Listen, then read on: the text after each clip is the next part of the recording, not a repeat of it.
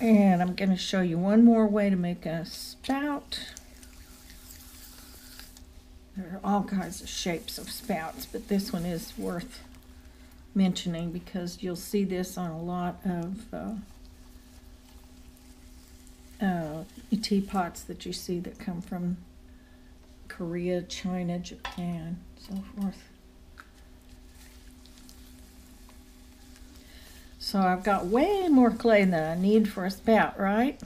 I'm going to throw it off the hump because it's not going to be very big.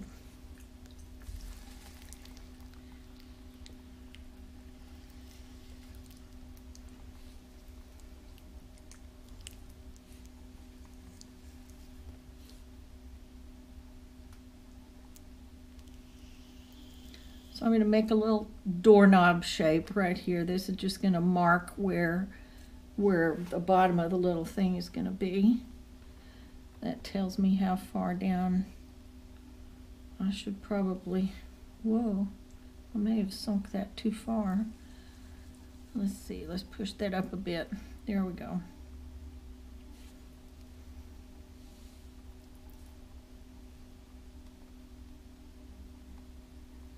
So I'm going to throw what's probably going to look like a little cup or bowl, and it's not going to be real deep, and it's going to have kind of a narrow bottom to it.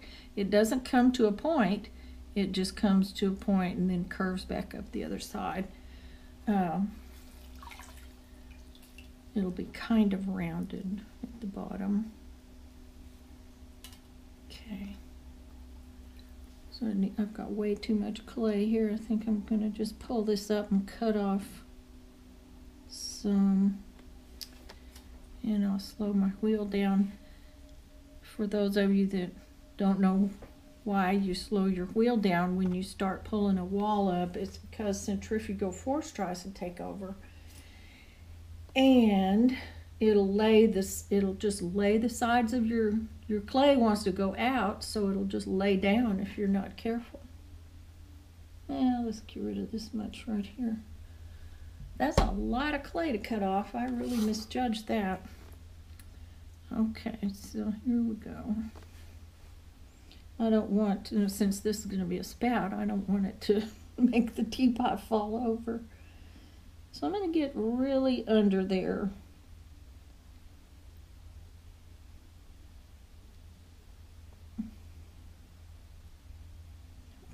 Here we go, coming out.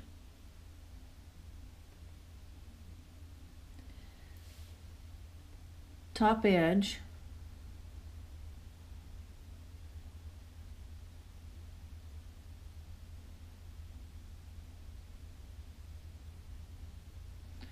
So you definitely want to compress that.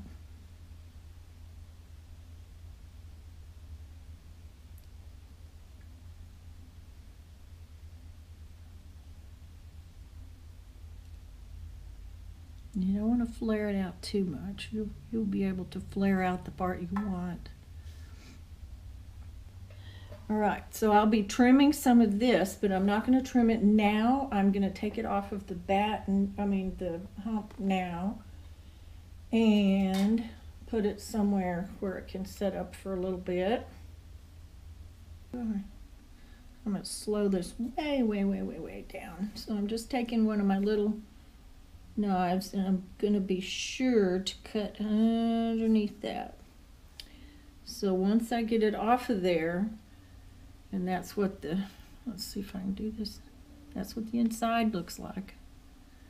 And I'm just going to set it down over here to set up for a little bit, and then I will be trimming it and putting it on a pot, and I will definitely bring you in on that. Okay, now I have trimmed all the excess off of here and kind of got that rounded, and I can just sponge it off if I don't want the throwing lines or the trimming lines in this case.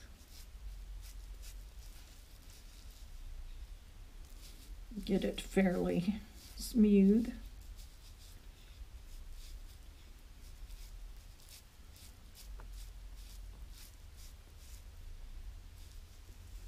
I think that's adequate.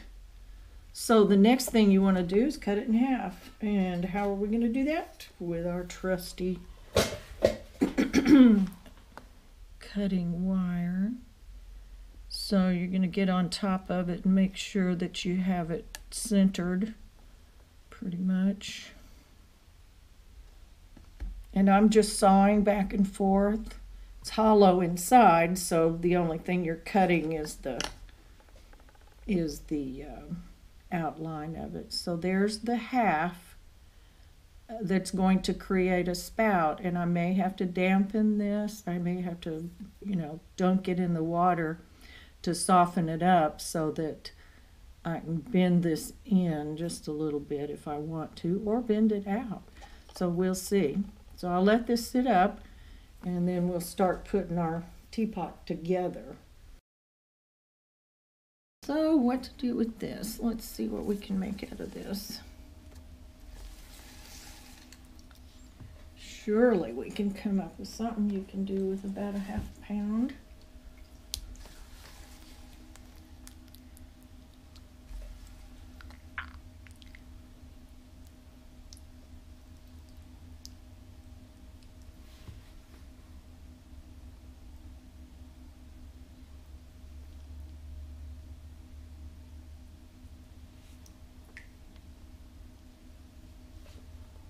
Let's see.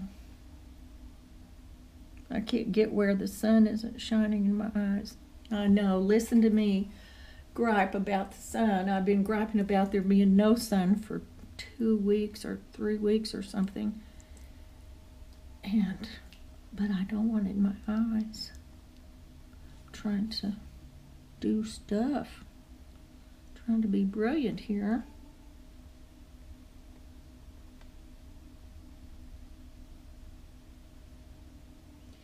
Now you figure out, you see if you can guess what I'm making here.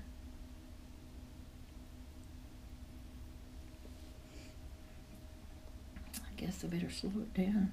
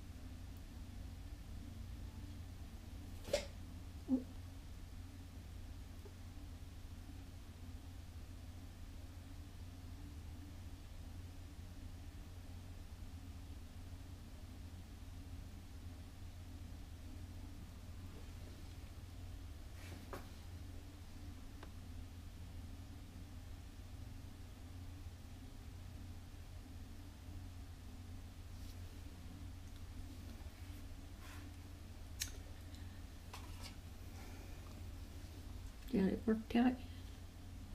No, it's not a shot glass.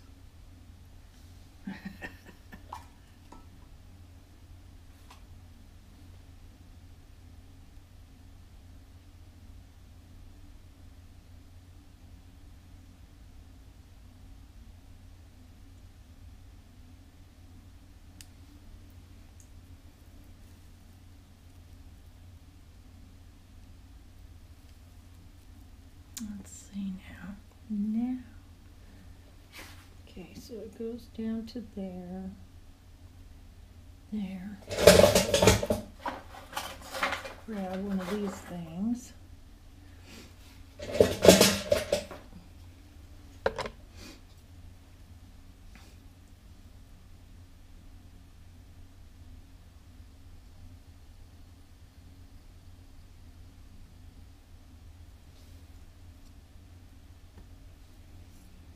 And let's see.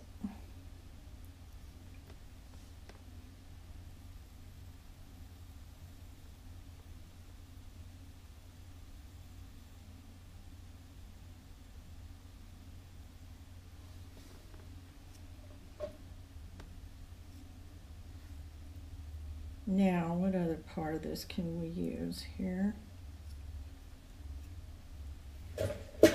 We may need to switch to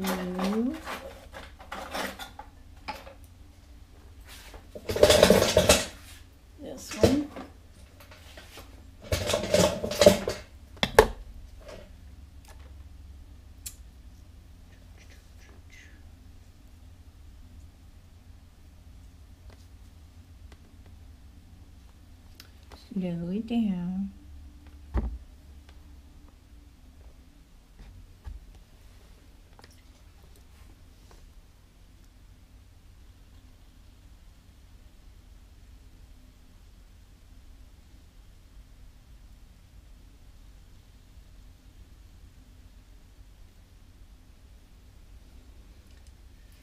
A miniature bird bath?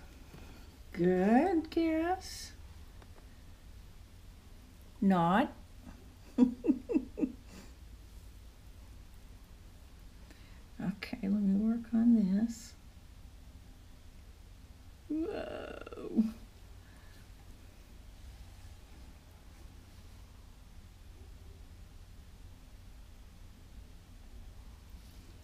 Okay.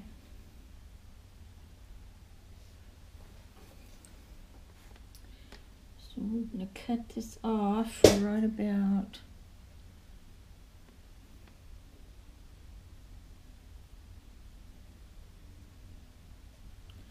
there.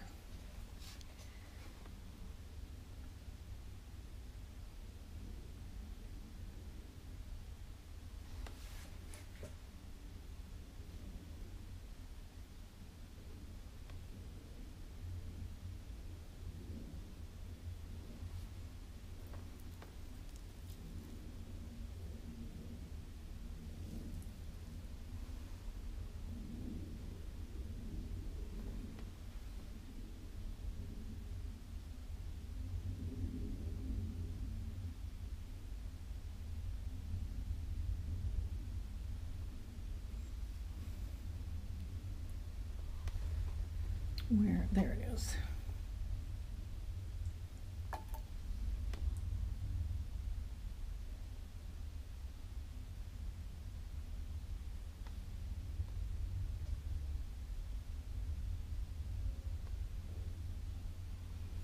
Okay, that ought to do it. Well, let me see, let me narrow this up a little.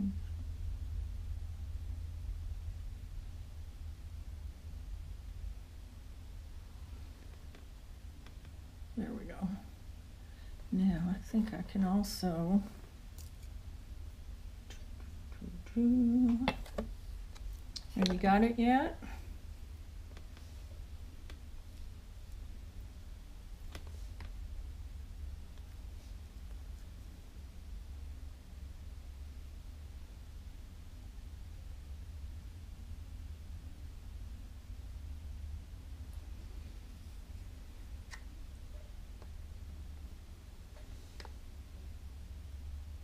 All right, there it is.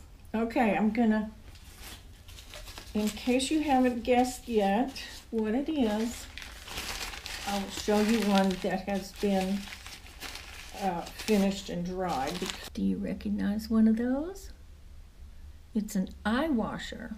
So once I have the top part built, all I have to do is cut out some little scallops from each side and sort of shape it a little bit. And you have to do that before,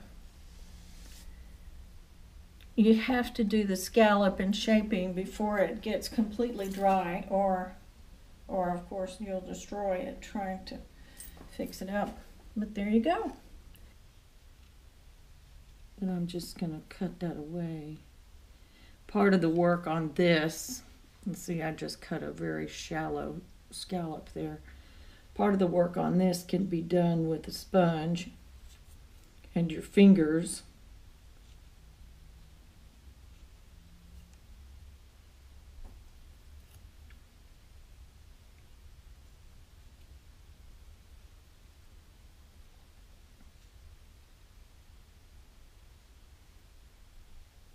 So you want to get them as close to the same on each side as you can.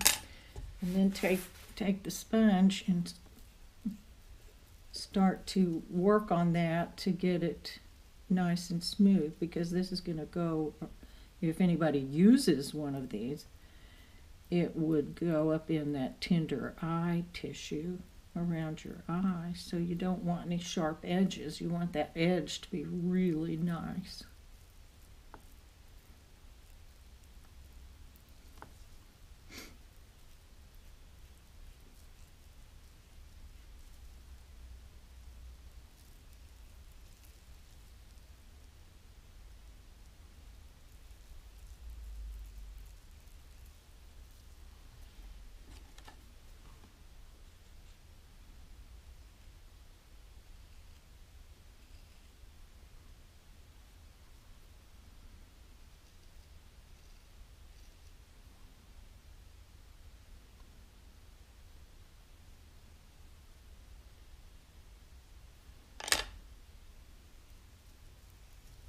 So you got that all nice and smooth. You can take your finger, a wet finger, and sort of push the ends out a little bit, because you want those to be a little bit flared.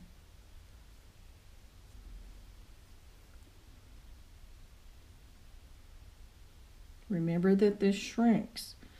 You just might look at that and say, oh my, what big eyes you must have. But remember, it shrinks, and the eye socket is what you're aiming for, not for the size of somebody's eyeballs. So the occipital socket is what you're going to try to fit. So it may look a little big for you, or for anybody. So there we go. There's that. That's pretty well done, and might check it again when it gets a little more dry. Since I threw this on the hump, the bottom of this is a little, I didn't take it off very well too, either, whatever. And so I'm just gonna straighten this out before it gets so hard that I can't do it.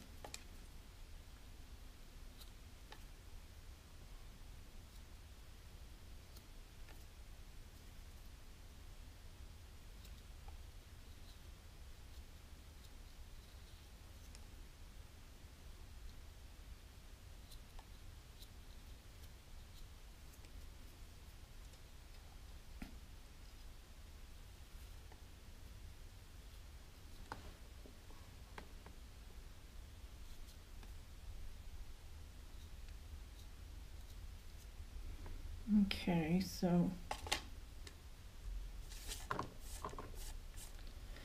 we've got that pretty flat. You want to definitely rake it across some sandpaper or something so that you definitely get it flat so that it doesn't wobble. You don't want it to rock. Let's see if I can. There we go, till it feels kind of level.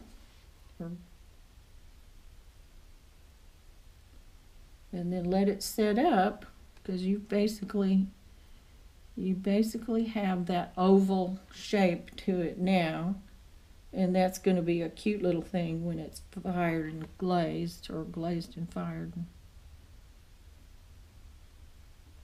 So that one's ready to let it dry. Look at it from the long way to make sure that you have it pretty even. Also, I want to show you that on this little eye washer, your stem is probably going to be pretty solid. So it's always good to drill a hole. Be careful not to, be careful to judge the distance. So it probably, the bottom of this is somewhere above this little ring right here. So on your hole, let's see, you want to be sure that you don't go too far into that. Now, if you get something that's about a ½ inch thick, you're probably going to be okay. I would say more than a ½ inch thick, you're in danger of having it explode in the kiln. So reduce the amount of clay and avoid cracks and blowing up by drilling out the bottom. Okay.